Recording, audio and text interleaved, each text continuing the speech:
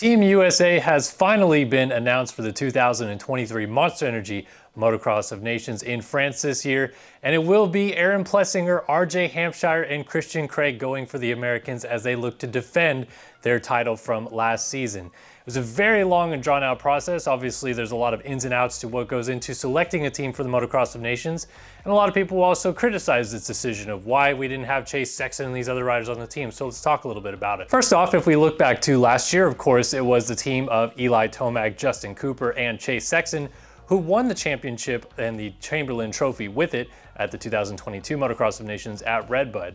That team in its entirety is unavailable this year. Of course, Eli Tomac has a ruptured Achilles that he is still recovering from, and Justin Cooper is actually getting married the same weekend as the Motocross of Nations were going to happen this year, so he is also unavailable.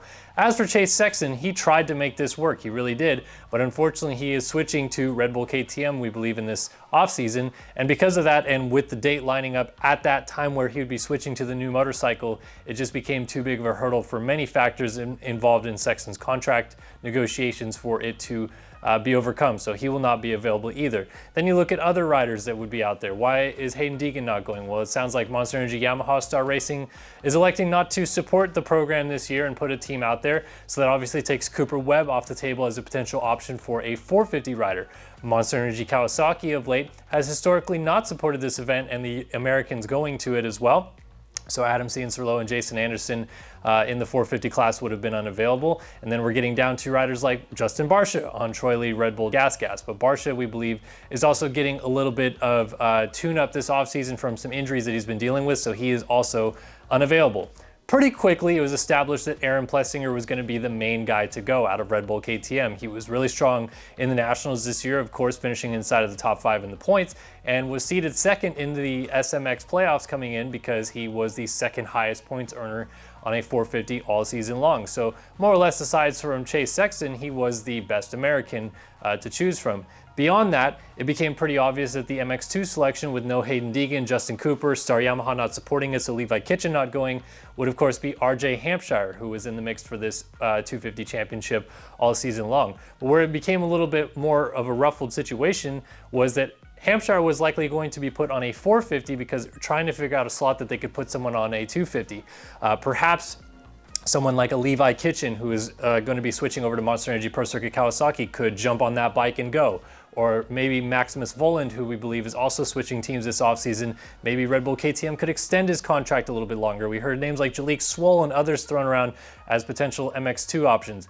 Eventually, we get down to Plessinger, Hampshire, and Craig. That is the team number 1, number 2, and number 3. Plessinger will be the number 1 machine racing in the MXGP class, RJ Hampshire the number 2 machine racing in the MX2 class, and Christian Craig, coming off of a very serious injury that he of course sustained in Supercross with his elbow, will be racing the MX Open class and be number 3 on that team. So of course there's a lot of criticism behind it, but this is a group of riders that wanted to go and race for the United States in France, and they're all very excited about it as well. Here's what each of them had to say. Of course, Plessinger has already raced before at the Motocross of Nations. He was the MX2 rider in 2018 at Redbud, but he does say it feels really great to get to be on Team USA again. And I'm very fortunate to have this opportunity to go race for my country. This is one race that I always look forward to, and we have some big shoes to fill with what the boys did last year. So I'm ready for the challenge. I've got some really awesome teammates, a great team surrounding us, and we're gonna go give it our all over in France. As for RJ Hampshire, Hampshire has wanted to race this race many years over, finally gets that opportunity, but this will of course be his first time going representing the USA. And he says, I'm super excited to represent my country. I'm a proud American and will do my best to put our colors up front. It is also a similar situation for Christian Craig, who will be representing the USA for the first time, and the KG veteran had this to say. I'm extremely honored to be able to represent the USA this year at the Motocross of Nations.